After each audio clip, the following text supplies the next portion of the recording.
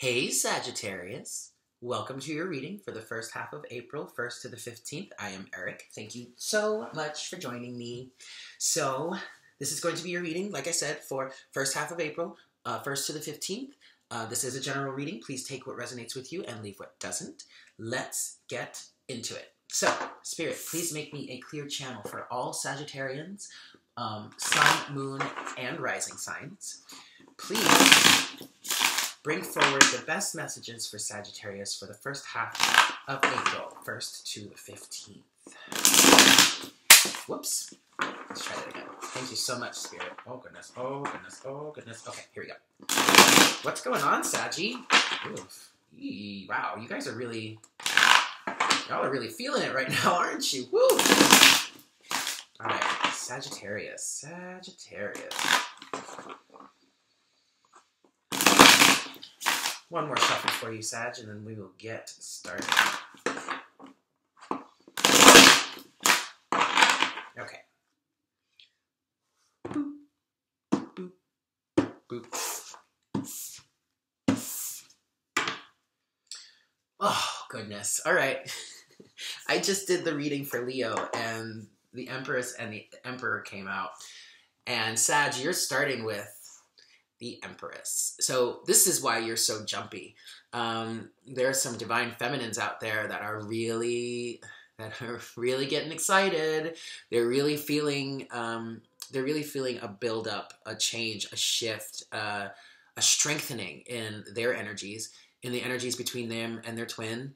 You're really standing in your power. For others of you, the Empress is speaking to a rebirth, a fertile time period, maybe even pregnancy. Maybe even pregnancy. We have the Four of Cups here with the Ten of Wands. And underneath all of that, we have the King of Wands. All right. So with the Four of Cups, I'm not... Well, okay. I am picking up that for some of you, you know, you're kind of like, you're still in a period where your offers of love are being taken for granted. There is a bit of unrequited love here, and you're reaching a point with the Ten of Wands where it's just like, look, I'm really done. I'm really done giving so much and not really getting anything back. I'm done carrying all of the torches. I am. And unfortunately, yes, in some cases it does have to do with your divine masculine. But now also, Sagittarius, you are showing up here with the King of Wands. And this is telling me that you are embarking. You know what you want, and now you're releasing burdens that have been holding you back, and you're going to go after it. Period. You're going to go after it. Some of you with the Four of Cups, you're in a very meditative state. And you're learning about and understanding, you know, where you are incredibly burdened. And the energy of the Empress is helping you to do that, because I kind of see you like wrapped in a bubble of nurturance. And it's this nurturance coupled with the meditative energy of the Four of Cups that is helping you reach this understanding of the burdens you've been carrying. And with the King of Wands here, it's starting to ignite something within you to reconnect with your passions and to go after what you truly desire. Now, if we're talking twin flames, some of you divine feminines are taking stock. You're trying to understand things. You're seeing where you're burdened, and you're going after someone that's going to help, that's going to give you what you're seeking. You could be taking a break from the twin flame path. Or at least you feel like you're taking a break from it and pursuing someone else. But what you're not really realizing is that you're still walking the path, regardless of whether you're dating someone else or not, okay? But there is a lot of anxious energy around that. Some of you are feeling like you don't really know if you should be doing that. You feel like you should be like staying faithful to your twin. But unfortunately, as it stands at the moment, your twin's not really ready yet. And so you kind of feel like you're being forced to move on to something else. And it's not a bad thing. It's not a bad thing, all right?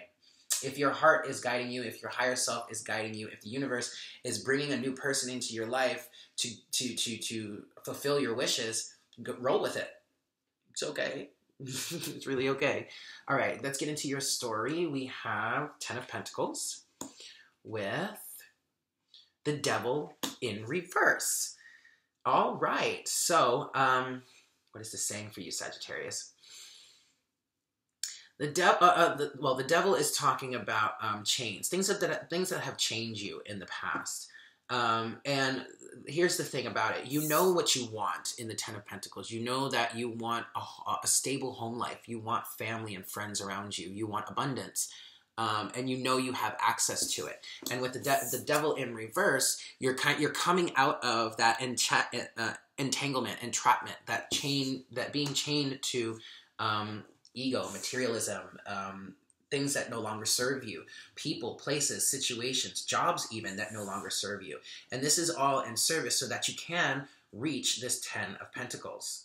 There are a good amount of completions happening for you here right now. And what I'm picking up for, like, say for twin flames, I'm picking up that the Devil in reverse is you letting go of this situation with your twin. And, seeing it for what it truly is. Seeing the relationship, how the relationship has transpired for how it truly is, and choosing to let go of it and move on and walk away. And in doing this, you are also letting go of the image or the depiction of your twin that you've been holding on to because of what's been going on. And as you release that, then you won't really attract that version of your twin anymore.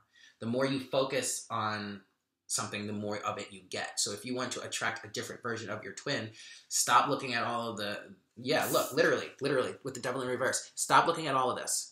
Stop looking at all this, turn it over, push it to the side, and look at what it is you truly desire. Place your focus on that, yeah? Next, we have the Ace of Wands. Yep, with the Six of Cups. So there's a soulmate coming to some of you. And I'm saying that specifically because a soulmate in relation to a twin flame, right? That's what I mean. That's why I'm saying soulmate. Now, yeah, I'm trying to pick up because I feel like there's more to this, but really it's like a reigniting. Ace of Wands is, it's so funny because you have the 10 of Wands here. And so you really are releasing these burdens and you're moving on with the Ace of Wands in a new way, in a new light, refreshed, passionate still, wanting to move towards what is dear to you, wanting to move towards the things that you've always wanted to do as a kid. Yeah. That's a big one that's coming through here. Moving towards things that you've always wanted to do, like as a child. Some inner child healing has been going on for you, which is helping you release the devil energy. And so because of that, now you are in a much better place to actually move forward and go after the 10 of Pentacles that you've been looking for, okay? Next, we have the 7 of Cups with the 9 of Wands. So for some of you that are really letting go of your twin, you're now being faced with all kinds of options, right? And I'm picking up with the 9 of Wands, you're kind of like, oh God, I don't know if I want to do this. I really just think I want to be single for the... Maybe I should just be single for the rest of my life. It's overwhelming. It's like some of you don't even want to get back into the dating scene, but your heart wants to share love. So you're kind of, it's almost like you're being forced to, but you're not really because you want it. You're going after what you want. But with the 9 of Wands here, I just get this feeling of being overwhelmed, of not wanting to do anything, but knowing that you have to. In some cases, for others of you that are in twin flame journeys, but you're sticking with it, the 7 of Cups is saying to you, well, the 7 of Cups and the 9 of Wands together, they're saying to you that I'm hearing optical illusions. Everything is not as it seems, okay? So just keep swimming, keep fighting, keep persevering, and you will reach what you desire, Okay. Yeah, for some of you, you're releasing the burdens that is represented by the Ten of Wands, but you're not releasing the journey. You're still on the journey, but what you're releasing here is the view of your twin that has been developed throughout this situation, and you're focusing instead on what it is you really want to attract in them. Yeah.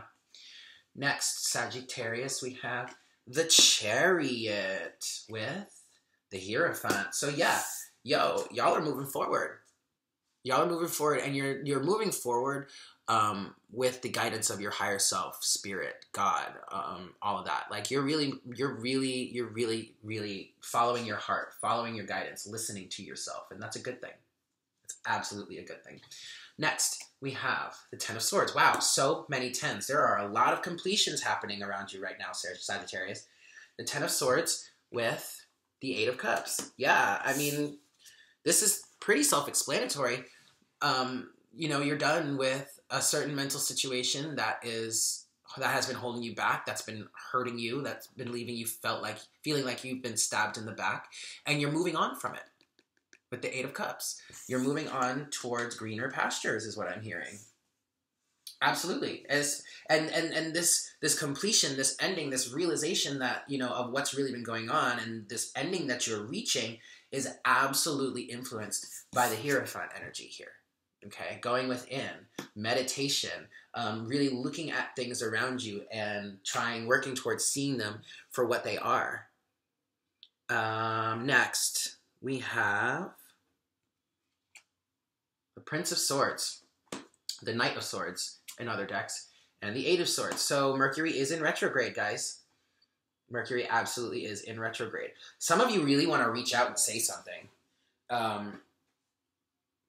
But you're in an Eight of Swords state because you're trying to hold back. You're trying not to lash out to somebody in some cases.